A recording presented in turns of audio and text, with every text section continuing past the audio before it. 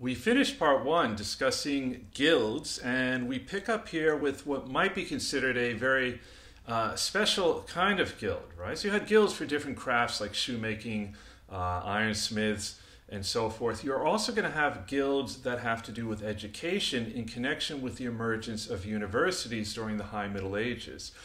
And first off, we might begin by noting that the word universitas actually means guild. It's derived from the word university derived from Latin, and it's essentially referring to a guild of teachers or students, particularly if you're talking about what today we would consider to be higher education, people who go on to earn a master's or a PhD. And if you think about it, it actually makes sense. If we think about becoming an educator, particularly in higher learning, that you go through several stages, very much like what we saw with guilds, where you start off as an apprentice, a student basically learning from a master, somebody who has a higher degree of learning, eventually becoming the equivalent of a journeyman, someone considered sufficiently proficient to begin teaching individuals at the beginning stage, and then eventually becoming a master.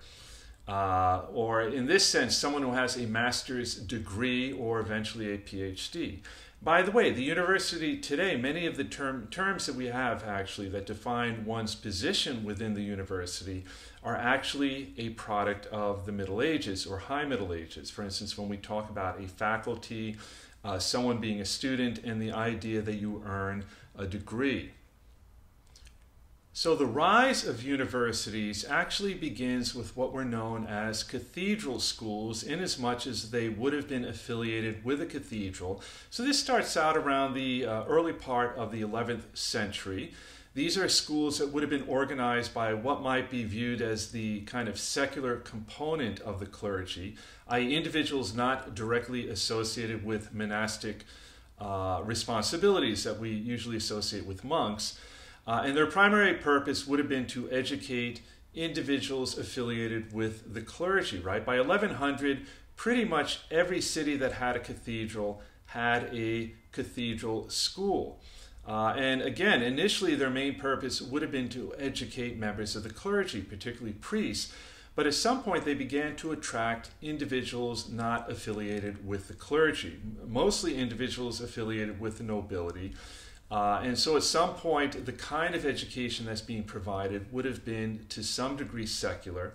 And by the way, in connection with the cathedral schools, many of the titles that we associate with universities originated, right, such as chancellor, provost, dean, actually had their origin as officials of cathedral chapters. So at some point, the cathedral schools operating independently of the cathedral, and that is pretty much the line of demarcation in terms of, we can speak of a university emerging, right, as something independent of the cathedral. Generally, it's considered that the first proper university in Europe was the University of Bologna. Bologna being a city in Italy. And this is also kind of where the guild element comes into play. In this case, the students of the University of Bologna formed a guild or università for their own protection, meaning in a sense also that they would have control of the curriculum. This happened in 1158, and they actually were granted a charter by the emperor, the Holy Roman Emperor, Frederick Barbarossa, basically allowing them to manage their own affairs, also to determine how one progressed through the system, very much in line with what we saw with guilds in general. And again, a very important aspect of this is that the curriculum, what is being taught, is becoming much more secular. A major aspect of that will be the study of Roman law. And that kind of ties in with what we read in the article by Ben Palmer when they talked about how during the High Middle Ages you see kind of a rediscovery of Roman law as an area of study, right? But again, part of a much more secular curriculum, and this process is going to replicate itself throughout Europe. So just to give one other example, and forgive me if I indulge a bit here, this is the university where I earned my degree in Scotland, the University of St. Andrews, very much following the same pattern, right? So university based in the town of St. Andrews. At that time, the location of a very important bishopric within Scotland, major cathedral. So you have, again, kind of the similar point of origin as a cathedral school, but then eventually becoming an independent university that continues to operate until the present. And this would have happened a little bit later around the 14th century. In all cases, you have a similar kind of curriculum emerging, right? Curriculum defining the areas of study. And it's going to be organized around what's known as a trivium, which consists of grammar, rhetoric, and logic, and a quadrivium, which comprise arithmetic, geometry, astronomy, and music. You might remember we saw the beginnings of this kind of breakdown early on in the Byzantine Empire. And so the idea is that you would have gone there as a student, you would have been lectured to by masters, or you would have read from texts, and then you would have been expected to, in a sense, articulate what you had learned through what are called glosses, a kind of oral examination, which we don't really use today. And the lessons would have been in Latin, right? So when a student applied for a degree, you kind of had to demonstrate that you had a pretty thorough understanding of what you had learned. And again, that would have involved a very comprehensive oral examination at the conclusion of your studies. And if you succeeded, if you passed the examinations, you would have earned a degree. Either the Artium Baccalaureus, Bachelor of Arts, or the Artium Magister, a Master of Arts, right? Representing two different levels of learning. Particularly with the latter, the Artium Magister, you would have been licensed to teach. So again, very much kind of replicating the process that we saw with guilds in general, where you started as an apprentice, i.e. student, and then eventually became a journeyman, which in this case would have been the equivalent of earning a Bachelor of Arts, and then finally becoming a master, where you actually were licensed to teach.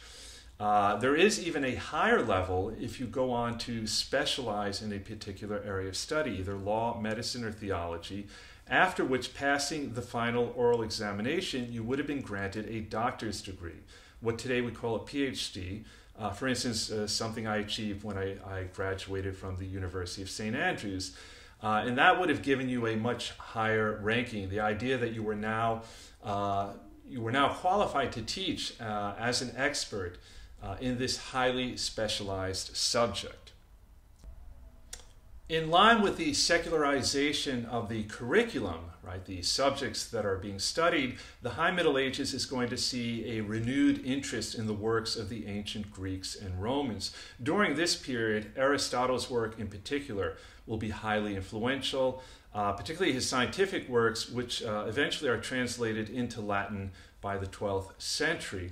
We should know also that much of the ancient learning of the Greeks and Romans had been preserved in the Islamic world, had been translated into Arabic and thus preserved.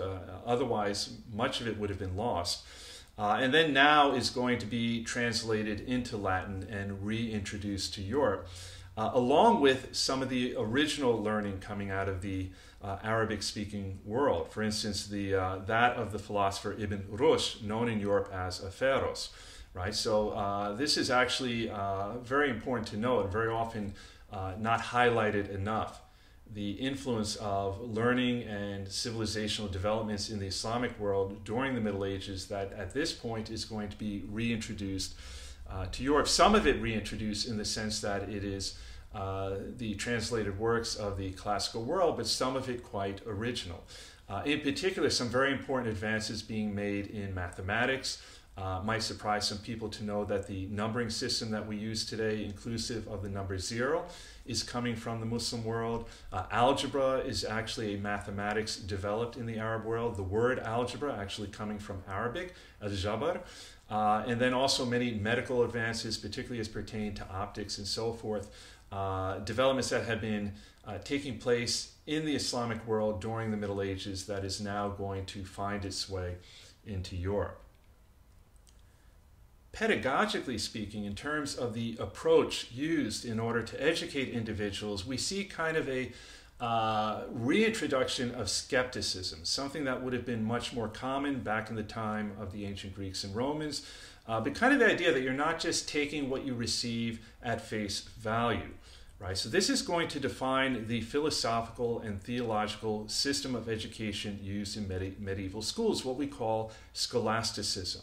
Now, a big part of this, by the way, is trying to reconcile faith with reason.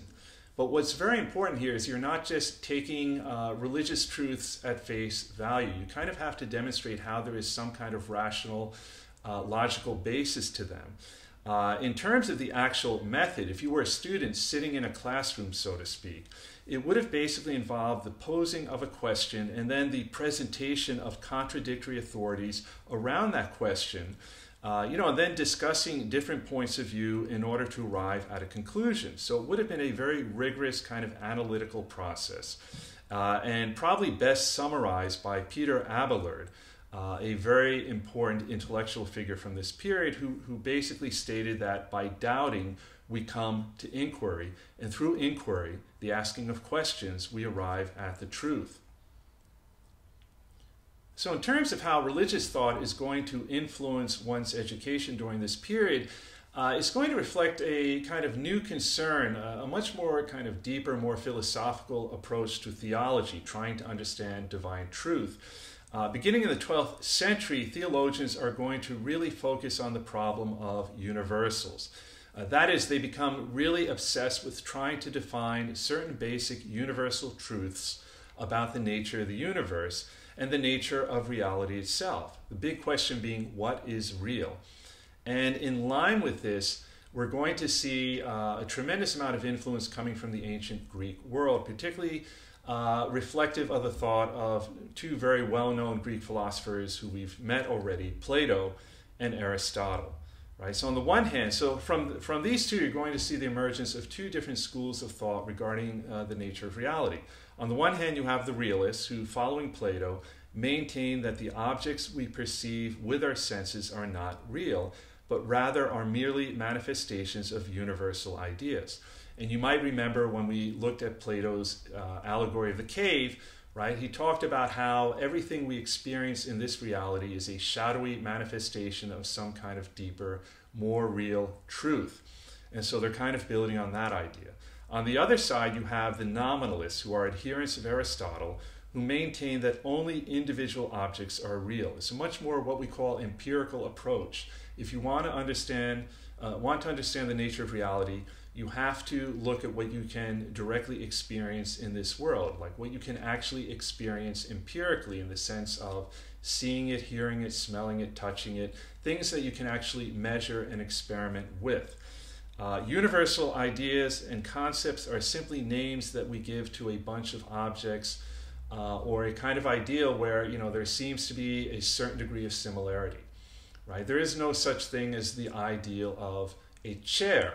There are just simply many individual chairs that we can actually see, touch, we can measure in some fashion, experiment with, but we do perceive that there are certain similarities between all of them, and that gives us the idea that they belong to a category we call chair. But there is no ideal of chair, as, for instance, Plato might imagine, right? The idea that all of these objects we call chairs because in some measure they approximate this ideal of chairness. Right? So two very different approaches that are going to become the basis of a kind of broader debate about the nature of reality. And of course, that's going to tie into what might be considered biblical or religious truths. In some ways, Aristotle's position will emerge as the more dominant perspective, and this becomes very evident by the time we get to the 13th century, where a major preoccupation will be how to harmonize Christian revelation with the work of Aristotle. And a really important individual in that regard, and one of the preeminent intellectuals of the High Middle Ages in Europe, will be Thomas Aquinas, who is going to really work very hard to reconcile reason, right? Basically what you can experiment with, what you can measure, what you can empirically experience in this reality, reconciling that with revelation, basically what the Bible tells us. And whether he achieves his goal of fully reconciling these two things is debatable, but his attempt is very sophisticated, something best represented by his most famous work, the Summa Theologica, a summa of theology, which is basically a compendium of all the received learning of the preceding centuries, but presented in a way that tries to demonstrate how it is compatible with the Bible, with Christian thought. And as already noted, a major area of study in connection with the emergence of universities during the High Middle Ages will be Roman law. And they will adopt a very precisely defined curriculum, a very systematic approach for how to study the law, heavily based on the work done by the Byzantine Emperor Justinian when he basically organized Roman law into the Corpus Juris Civilis. What's really interesting, right, at some point it becomes more than just simply knowing what the Roman law was. It becomes more important to explain kind of the deeper meaning of it, right? The underlying principles, the various legal terms, what they all signify, what it says about the nature of justice in terms of how human beings relate with one another. And related to that, scholars will begin to develop commentaries and systematic treatises on the legal text, right? Treatises being kind of a deeper, more analytical evaluation of different elements of Roman law. Related to the growing importance of the study of Roman law in the university will be a growing appreciation for the orderliness of Roman law. It becomes kind of an ideal by which to organize society, particularly when compared to European law as it stood at that point, mostly consisting of a hodgepodge, just a kind of random mix of Germanic law codes, feudal customs, various urban regulations, many of which didn't make much sense or were contradictory, very often with little attempt to provide the rationale for why you should do it. By the beginning of the 13th century, much of this is going to be rejected. Good example would be the ordeal, right? You might remember that, where in order to determine innocence or guilt, you might stick your hand in the fire, the idea that God would protect the innocent and wouldn't allow the hand to burn. That is seen now as being incredibly irrational, and things like that will be replaced by a much more rational decision-making process based on the systemic collection and analysis of evidence. If you want to demonstrate innocence or guilt, it should be based on evidence-based argumentation, right? That you collect evidence demonstrating the one or the other, and then construct a rational, logical argument, coherent argument in order to prove the one or the other. And that is obviously much more similar to how we think of the law today, and actually ties in, again, very nicely with the article we had by Ben Palmer. So on the subject of intellectual developments during the High Middle Ages, we might consider some things that are going on in terms of literature. Literature during this period dominated by three forms. We should note much of this would have originally been presented orally, but at some point some of it is being written down. And of course your audience would have been very limited. Pretty much the only literate people, those able to read, would have been clergy members, the aristocracy, and then maybe some of the more wealthy commoners who lived in the towns and cities. So the three main forms are troubadour poetry, which is about nobles and knights, and usually had to do with the idea of courtly love. Some knight devoted to a damsel, willing to do anything to win her love. The heroic epic, or chanson de geste, the French term. Probably the earliest example of this would have been the chanson de Roland, the Song of Roland, and usually dealing with great heroic battles, also political contests and so forth. And then finally, the courtly romance, usually composed in rhyme couplets and dealing with romantic subjects. And probably the most famous example of that would have been the story of King Arthur, which became a very popular subject during this period. And then eventually the stories of other knights will be connected with him, where you end up with kind of tales of the Knights of the Round Table. And you can still find much of this, by the way. So here we see a contemporary copy of the Song of Roland, which originally would have been in an old form of French, here translated into English. The Tales of King Arthur are, of course, readily available. The original would have been written in Middle English, so that too would have to be translated, very different from the English we use today. Here you see actually a scene from a very important episode in the life of King Arthur, where he is receiving the sword Excalibur from the Lady of the Lake, thus designating him the proper heir to the English throne. We might finish our discussion of cultural developments during the High Middle Ages by considering architecture. The most important structure from this period, of course, would have been the cathedral. That would have been the dominant structure in any town or city. And of course, one of the things people want to see when they travel to Europe, because they're often very, very impressive and very large. So you're going to see a change in the architectural style during the High Middle Ages. At the beginning, it's what we call Romanesque. So during the 11th and 12th centuries, Romanesque churches were built in a rectangular basilica shape. That was one of the defining features, kind of imitating the structure of churches built during the late Roman Empire, with one very important innovation. Replacing the flat wooden ceiling would have been a long round stone vault known as a barrel or cross vault that you see illustrated in this photo here, right? And that's very typical of Romanesque cathedrals built during this period. And then towards the end, we have the emergence of Gothic architecture, basically corresponding to two fundamental innovations that basically allow them to build higher and in some ways bigger.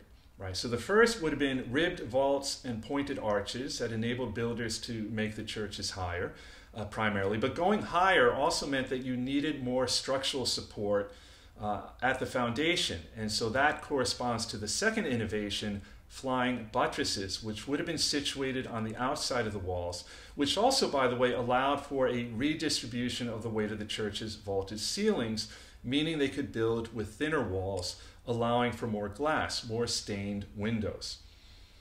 And so just by way of kind of wrapping things up, I thought it'd be nice to look at a few Gothic cathedrals from this period. Here we see the Notre Dame, the main cathedral in France, in Paris, and very prominent would be the flying buttresses, which I think is pretty easy to see how they function in terms of providing structural support for the walls. Another really nice example of Gothic architecture would be the cathedral in Milan, one of the biggest cathedrals in the world. And again, you can see that, when you look at Gothic cathedrals, they are very vertical in structure, right? This kind of idea of everything pointing upwards towards God. By the way, this cathedral is still being constructed even now. Cathedrals of this magnitude, particularly given the intricacy of the stonework, right? And if you get very close, you would see that there are lots of, kind of like design elements, statues, and so forth. It takes hundreds of years, right? In some cases, it is an ongoing process that continues until now.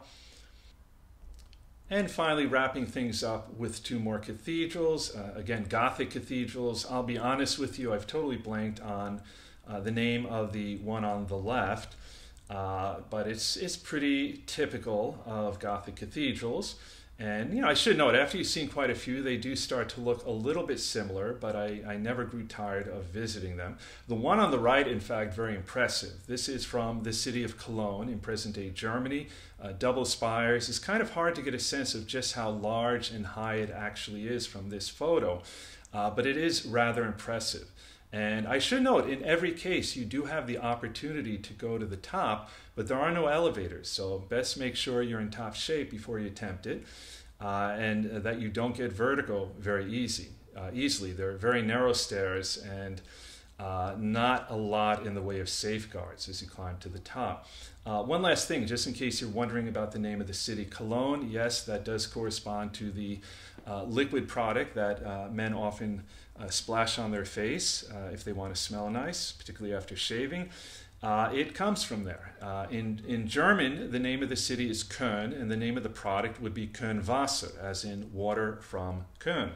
But in any event, that is a bit of an aside, and we now conclude our lecture on the High Middle Ages. And as usual, please make sure to look at and respond to the lecture-based questions on the worksheet.